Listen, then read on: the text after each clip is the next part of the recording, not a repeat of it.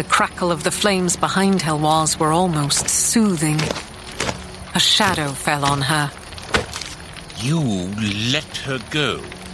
Heloise opened her eyes. Brother Tone's cloak was soaked with gore, the wet fabric sinking into the gaps between his pauldrons and breastplate. His hood had fallen back, his face covered in blood so that he looked made of red, save the bright blue of his eyes. This is what a devil looks like. This is what you see before they take you. You let her go.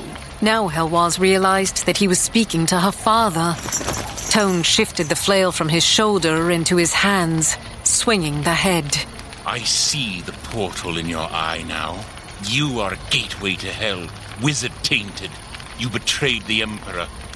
And you don't have your village mob to help you now. He's going to kill my father. The pilgrim's flail swept before him as he raised the shaft. She was just a little girl. Brother charged toward her father. Heloise was frozen with fear. The clash of shafts overhead jolted her onto her backside. Her father and Brother Tone's knuckles were white on their lengths of wood.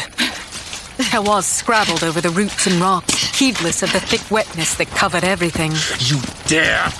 Tone pressed the flail haft in and down, trying to free the spiked head enough to swing it at him. Heloise's hand closed on a loose rock. Small as it was, she swung it down on the top of Brother Tone's boot. Sacred throne! The leather was so hard that she might as well have struck iron. But Tone looked down, eyes leaving Samson's for just a moment. And then Brother Tone was falling back, reaching out with the flail to stop himself from landing on his back. Her father followed him, holding his staff like a pike. The pole struck Tone's cheek. The grey cloak tangled in the pilgrim's arm. And Tone stumbled back, finally stopping his fall with the flail. A dark bruise was already showing on his face, blood trickling from the corner of his mouth. Heloise's father came after him, trying to keep him off balance. But the pilgrim had his wind now, and knocked the pole aside. Samson rocked back on his heels and slid smoothly into a wide stance, holding the pole over his head, pointing at the pilgrim. You killed a little girl, you bastard. Tone looked at Samson's stance. You're a veteran, aren't you? Come on, damn you! This isn't the old war, and that's not a pike. He spun the flail's head. And he's not alone! Sigir stepped out of line, holding his pole just like her father. Brother Tone looked left and right.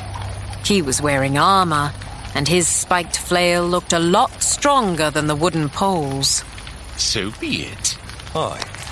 Barnard stepped out of the line, raising his own pole. So be it, pilgrim, and may the sacred throne bear witness. Brother Tone's eyes widened, then narrowed. He walked backward, ignoring Barnard and Sigir, looking at the man who had given him the bruise.